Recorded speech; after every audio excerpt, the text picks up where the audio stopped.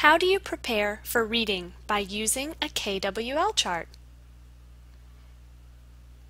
Readers, in this lesson you will learn how to prepare for reading by jotting what you already know. Let's review. Oftentimes we read nonfiction articles to learn information about a topic. We know there are many topics authors choose to write about in nonfiction articles.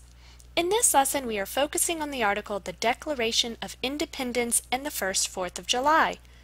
Although we are reading to learn new facts, today we will take time to think about what we already know about the topic.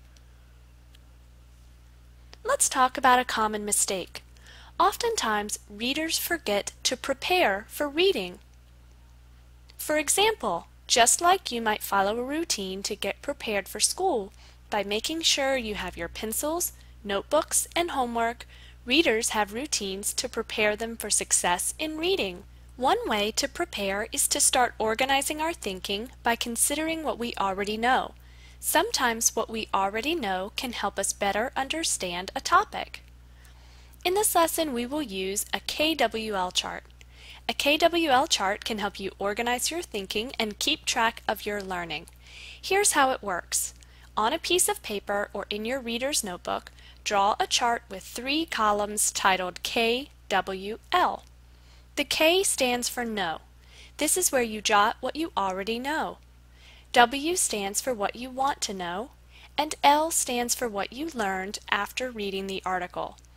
We will only focus on the first column, what we already know. Before we start filling in our K column, let's think about what it means to make observations about the text. This is our first step in determining what we already know about the topic of our article. To make an observation, you're simply glancing at noticeable text features that will give you a quick idea on the topic.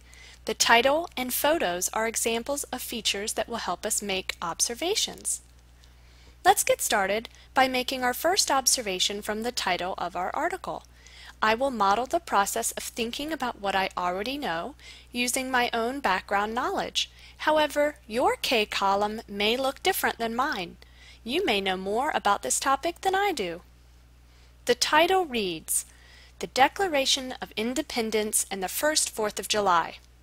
I know the 4th of July is a national holiday in the United States.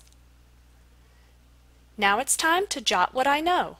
So on my paper, in the K column, I wrote, the 4th of July is a national holiday in the United States.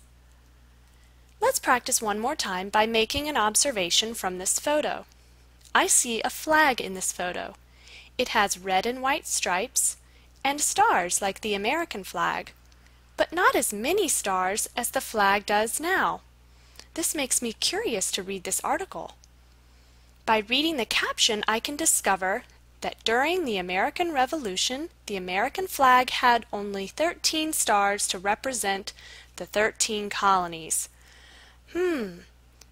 So the American flag used to have 13 stars for the 13 colonies, and I know now it has 50 stars for all the states.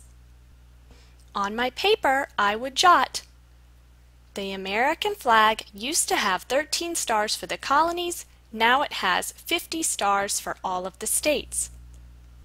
So in conclusion, to help you prepare for reading a nonfiction article, first, make observations about the text. Second, draw a KWL chart in your notebook. And third, start jotting what you know. In this lesson, you have learned how to prepare for reading by jotting what you already know.